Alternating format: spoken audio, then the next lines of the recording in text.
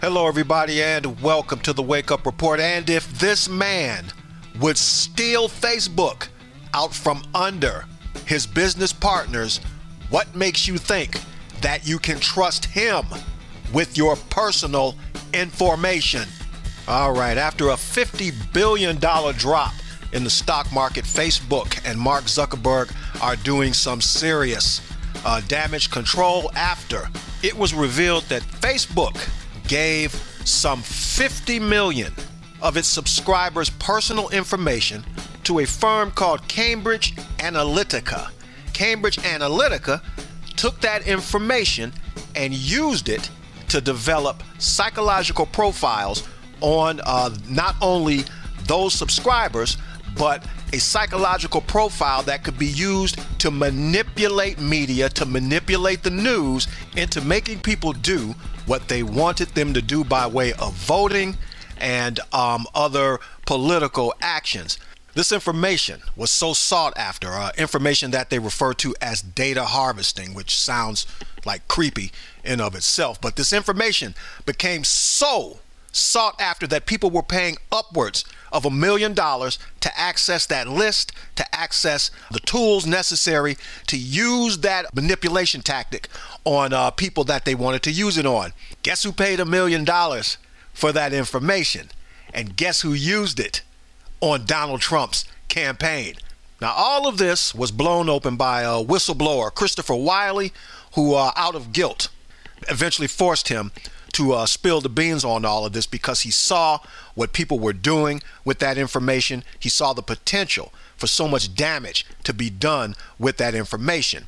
And since the whistleblowing, Wiley has paid probably the dearest and heaviest price that a millennial could possibly pay. He's been banned from social media, from pretty much every social media platform on the web. In which case, taking social media away from a millennial is like taking crack away from a crack addict. They don't know how they're going to live and survive.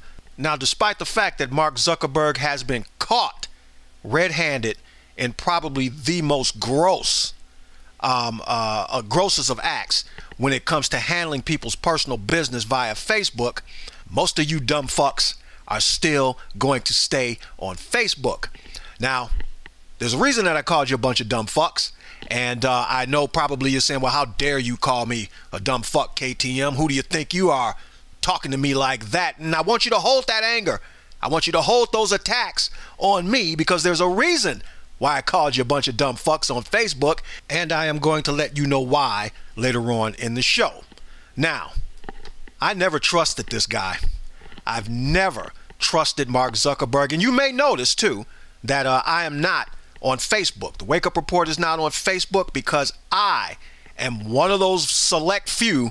I'm one of those rare breeds, that are probably aging and dying out like the dinosaurs that believes you should not have access to every aspect of my life. You should not have where I live, what I do, where I go, who I go see, where I shop, what I buy. None of that. When Facebook started, it was a good idea. You get to connect with people and you could connect with the people that they knew and so on and so on. But Facebook, and it's not just Facebook, Microsoft, Apple, Google, all of these tech giants have become full-blown legalized computer viruses. They are nothing more than malware that infects everything that it touches. For instance, did you know that if you do have Instagram, which Facebook owns Instagram, that even when you're not on Facebook and you're using Instagram, Facebook will track you via Instagram, and not only can it track you, but it can track everybody that you know through Instagram.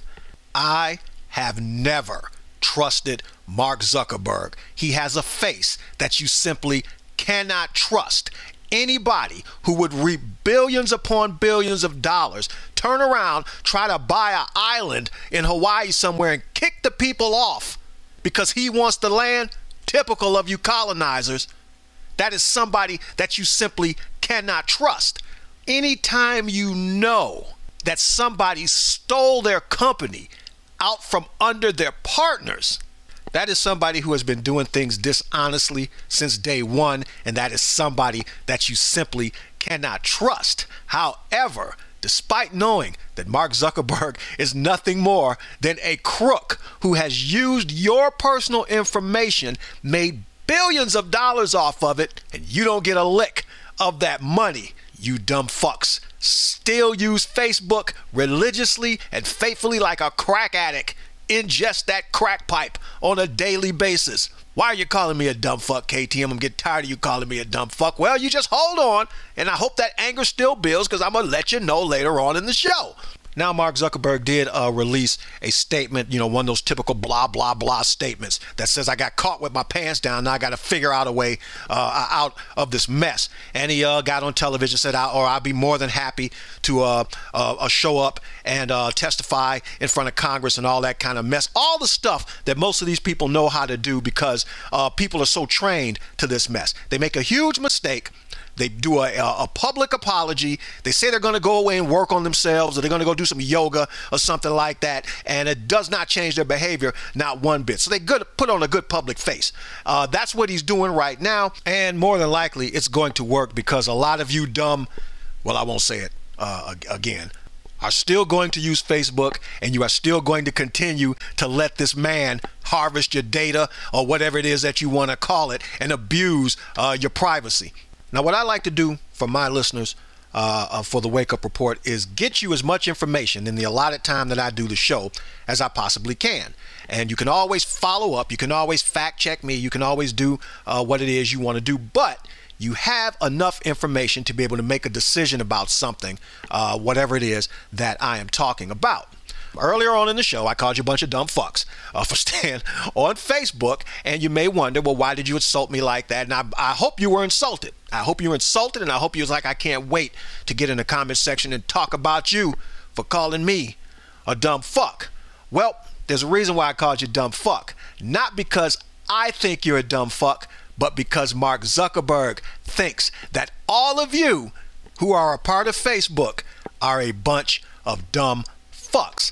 And another point as to sometimes why it takes me more than a few days to put a show out. Like, something this may have happened on Monday. Sometimes I don't come out with the show until like Saturday or Sunday or the following Monday. It's because I like to find something. I dig and I try to find something to prove my point. And that's what I wanted to do. I wanted to find something on Zuckerberg that I could give to you, that once you have that information, it's up to you to decide what you want to do. And boy, oh boy, did I find it. Let me share this with you. In 2004, a young student at Harvard called Mark was chatting online to a friend about his new website. A mildly abbreviated transcript reads as follows. This is between Mark Zuckerberg and a friend. This is Mark. Yeah, so if you ever need info about anyone at Harvard, I have over 4,000 emails, pictures, addresses. This is the friend. What? How'd you manage that one? This is Mark. People just submitted it. This is Mark. They trust me. This is Mark. Dumb fucks. This, of course, was Mark Zuckerberg, the founder of Facebook. The above leaked out during his protracted fight with the Winklevoss brothers, later made into the film The Social Network. Now, my question is, are you going to attack Mark Zuckerberg the way you were possibly going to attack me for calling you a bunch of dumb fucks? I sincerely hope so, because I was using it as a lead-in to prove my point. He means exactly what he says. Now that you have that bit of harvested data from KTM and the Wake Up Report, you know exactly what Mark Zuckerberg has thought about you for all of these years that you've been on Facebook. All of these years, he has been taking your information, selling it to the highest bidder, getting rich off of it, and laughing at you all the way to the bank. So whatever dog and pony show that is going to go on at Congress when he sits down to testify, it is going to pale in comparison to the couple of paragraphs that I just read to you. So I suggest that you take that information, pass it along to your friends, and let them know what Mark Zuckerberg thinks about them. As a matter of fact, Pass it through Facebook. Send it to Mark Zuckerberg and let him explain to you how a bunch of dumb fucks could trust somebody so untrustworthy. This is KTM and the Wake Up Report saying think a little bit. It will do wonders for you.